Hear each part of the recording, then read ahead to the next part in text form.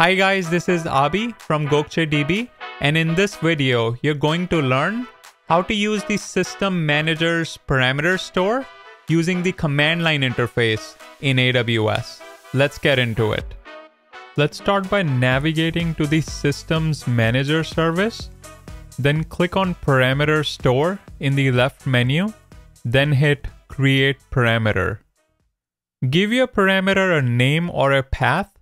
I'm going to choose a path called /db/MySQL. I'm going to leave the tier to standard and type to string, and then enter a value called MyDB hostname 1. Hit create parameter, then let's create one more parameter. This one I'm going to call /db/Oracle. For value, I'm going to pick MyDB hostname 2, then hit the create button. For the third parameter, I'm going to call it /db/MongoDB, and this time I'm going to choose the type of secure string. For KMS key source, let's pick the default KMS key ID that's managed by AWS. Give it a value of MyDB hostname 3, then hit create parameter. To access these parameters through the command line interface, let's first fire up our AWS Cloud Shell. Here, I'm going to use the AWS SSM get parameter command with the -- name switch to get the value of /db/MySQL path parameter.